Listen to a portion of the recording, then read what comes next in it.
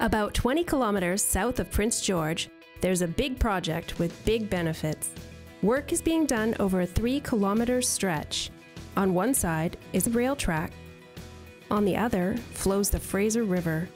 Our mission is to rehabilitate existing lanes, add 800 meters of retaining wall, construct 2 new lanes alongside the river, straighten the sharp curve to ease traffic flow, and replace the rail overpass with a higher one, allowing better access for commercial vehicles.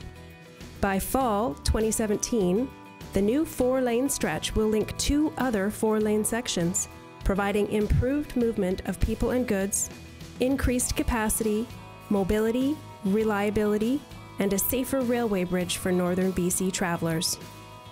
You may be wondering, how did we get this bird's eye view of the progress? Well, we used a drone.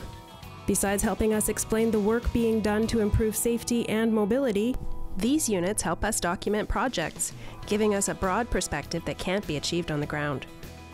We're also looking into using drones to collect survey data and inspect hard-to-reach places during natural events such as floods, landslides, and rock falls. Any other questions about the work we do? Follow us at TramBC.